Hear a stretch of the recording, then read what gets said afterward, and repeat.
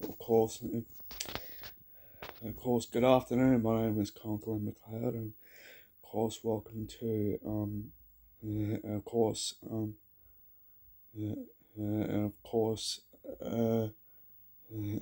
welcome to your local ABC and Upper Hunter news.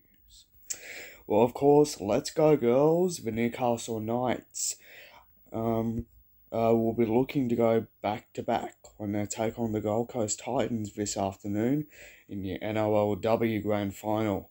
The game will be held at Olympic Stadium in Sydney.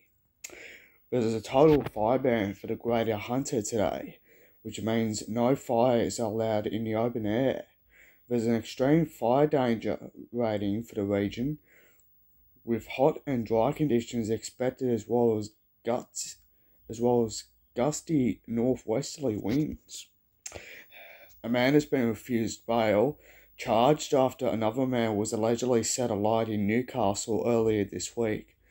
Police say a 23-year-old man was assaulted and set on fire on the 28th last month, on Thursday, September the 28th, in Newcastle West. Following inquiries, 20-year-old Sonny Davidson was arrested and charged with using an explosive with intent to maim, to grievous bodily harm, and cause grievous bodily harm to person with intent. He was refused bail to appear in Newcastle local court next week.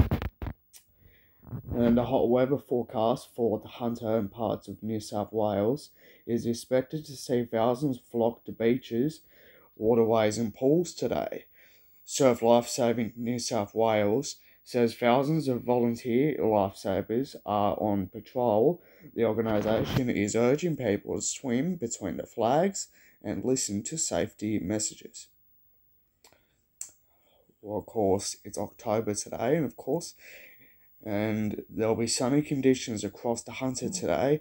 Daytime maximum temperature is 30 to 35 degrees, winds northwesterly of up to 35 to 50 kilometres an hour. Of course, that's about it. Of course, go overnight, women. Of course, goodbye.